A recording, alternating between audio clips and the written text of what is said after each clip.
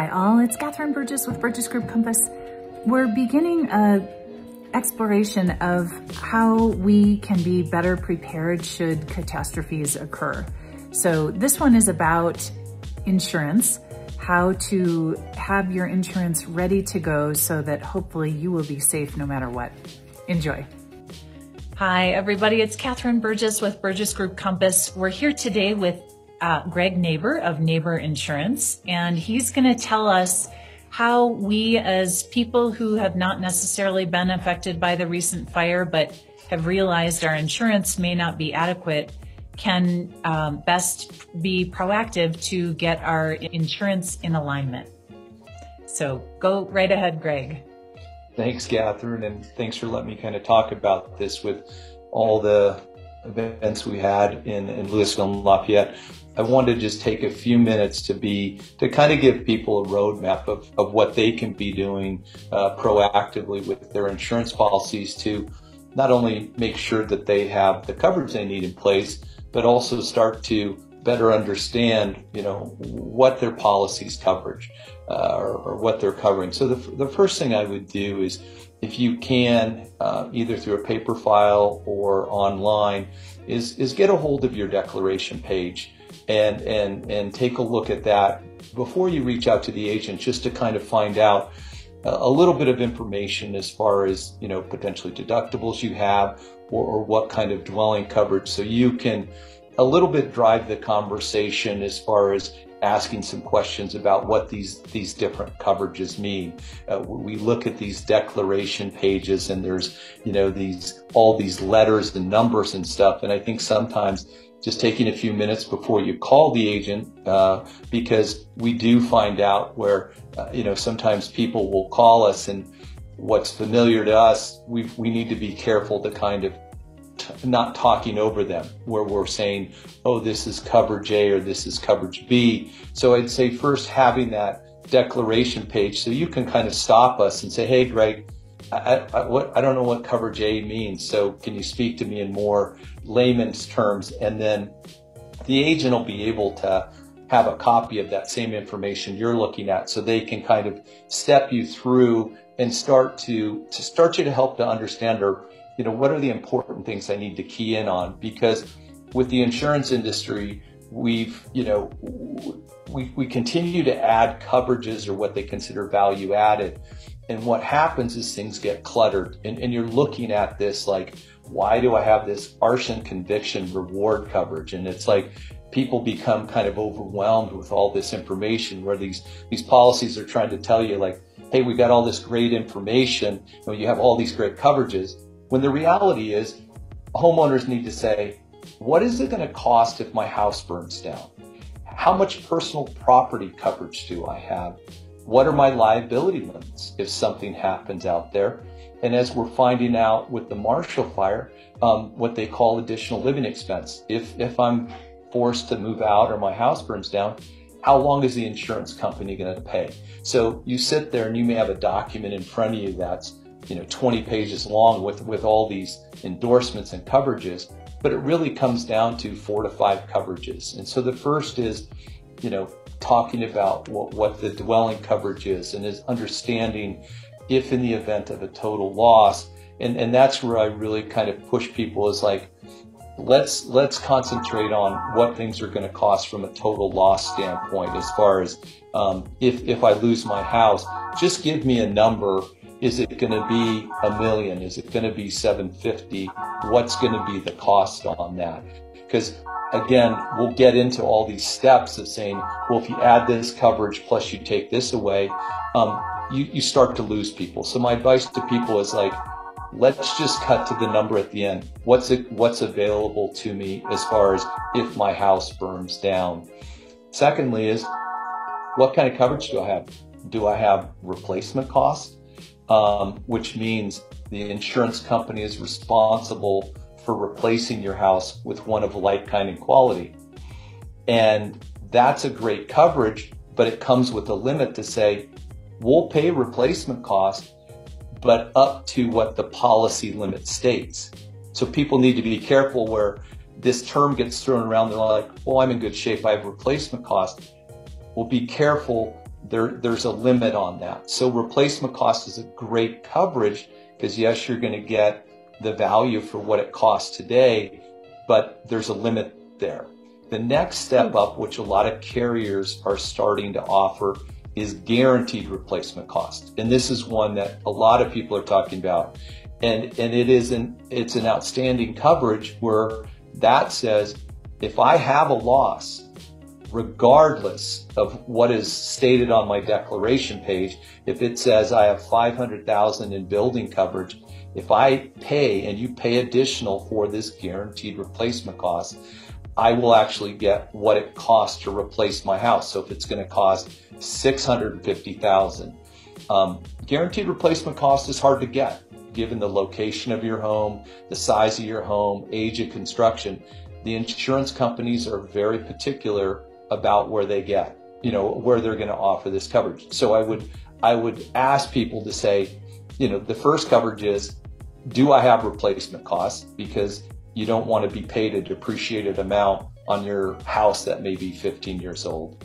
But kind of the gold standard or one you want to try to see if you can get is guaranteed replacement costs. Because again, then you kind of push some of that responsibility back on the insurance company to say, hey, you guys underwrite this, you tell us what you think your house is to rebuild, but at the end of the day, I am paying, an additional premium for that safety net, which to me is what insurance is about. That's the check you don't want to write. Like it's not a time to be kind of cheap about things. It's like, and one way I tell people to offset that is, okay, if this guaranteed replacement cost is going to cost you an extra, $300, $400 a year, maybe we look at taking a higher deductible. If your game is to try to, keep that premium in a range, let's see what the give and take is. So to me on the dwelling coverages, make sure you got replacement costs. That's a great starting spot, but ask if you can get guaranteed replacement cost. And then again, as you start to increase coverages, look if there's an option in there with your deductible to take on a larger deductible, which is, of course, meaning you're taking on more responsibility. But insurance, again, you should be looking at the bigger picture of like whether I have a $1,500 or a $2,500 deductible. That's not a game changer for you. Right. If you're underinsured by $100,000, that's a bad day. And so I think, again, that, taking this in small bites. So the first is on that building, seeing what options are available if you can get the guaranteed replacement cost, and then again, offset it with the deductible is a great way to go. Let's say, Greg, that the insurance company says, sorry, you're not in a location where we can offer guaranteed replacement cost. Given the type of appreciation that we see in the, front range markets, would you recommend that people are updating their guaranteed replacement or their replacement cost every 6 months or once a year? Or how can people stay best ahead of that? I would do it once a year. I think every 6 months. I know this is a unique market where the materials and labor have been so dynamic, but if you're adjusting things on an annual basis, I think you're in a good spot. And in another way, if you can't get the guaranteed replacement cost, there's also what they call an extended replacement cost, which is it could be 25%, it could be 50%. So that's another way of where, we put guaranteed replacement costs at the top of the list. But a second way to kind of give you some wiggle room is, I've got my house insured for $500,000. What would it be if I added extended replacement cost of 25% or 50%? Again, that way you're not chasing this every 6 months. It gives you, because that extended replacement cost says, if we have your house insured for $500,000 and you have a 50% extended replacement cost, give an additional $250,000 for a total of $750,000. So again, that helps. And it's the most cost-effective way to get that additional coverage. So to me is try to get guaranteed replacement cost. If not, what options of extended replacement cost do I have? Can I get 50%? Can I get 25%? And again, start to get some numbers, and then you can decide kind of where that point of diminishing return is. Right. Okay. Any other kind of words of wisdom for the people who are trying to get their insurance house in order? Yeah, I think the next one would be is personal property. I think the best thing to do is walk through the house with a video with your phone, or take some pictures. People are always like, should I keep receipts and documentation? It's like the best thing you can do is take some pictures or a video, walking through room by room. And I think video is nice because you can kind of give some audio as far as what's going on. Because you can walk through, and I think most people imagine if you have a 1 or 2 car garage at your house, you have no idea that, the tools and the other stuff that's in there. So by having a video or some pictures of what's going on, you're able to go through, because if you do have a catastrophic loss, the insurance company can require you to go through and list out those individual items. And what I find by having like a video journal or some pictures, you're able to go through, jog your memory. But also, if it ever became a question of, the insurance company's like, well, we're not sure that you had this floor jack that you claimed in your garage that you say is worth, $3,000. You have a picture. So on anything that are unique items or high value items, because the other thing is, when you have a loss, you need to go out and establish what is it going to cost to replace these items with like, kind, and quality. So it serves 2 purposes. It allows the insurance company, it takes the emotion out of you and the adjuster potentially debating or digging for this coverage. You've got these, take this video, take these pictures, upload it on the cloud. And that way, you can say, well, here's a picture of the item in my living room or my garage. Because what we find is, whether it's a water loss in your house or a fire, the contents portion of your claim is not only emotionally, but time-wise to inventory, it's just extraordinary. I mean, imagine going through your living room and trying to say, I got to put all the items there. If you have the video, what I found from past claims is, just from an emotional standpoint, it kind of compartmentalizes things, where you can get up and you go, okay, I'm going to work on the living room and the stuff that's in there. Otherwise, you're waking up at 2 a.m. and you're like, oh, that's right, we had those end tables, and it's just emotionally exhausting. So you're going to cover your bases from the standpoint of being able to document ownership of these items.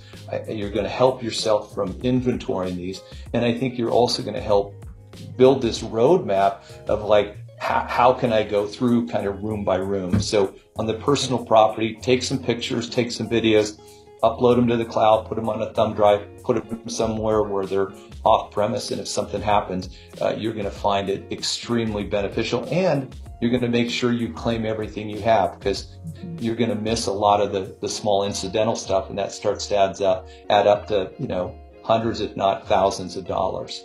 For sure. And so would you recommend even opening the drawers and cabinets and so on, just so that you capture all of that? Absolutely. In your video? Yeah, all that. Because you imagine you're in your kitchen and you've got all these, again, the insurance company has the right to say, okay, Catherine, we need to know how many spatulas you had, how many egg beaters. And again, you can go through and be able to kind of inventory that. So yeah, as silly as it sounds, thankful, with cell phones and stuff, it's very convenient for us to go through and get those. So yeah, go through, and especially basements, garages, sheds, where we seem to put a bunch of stuff.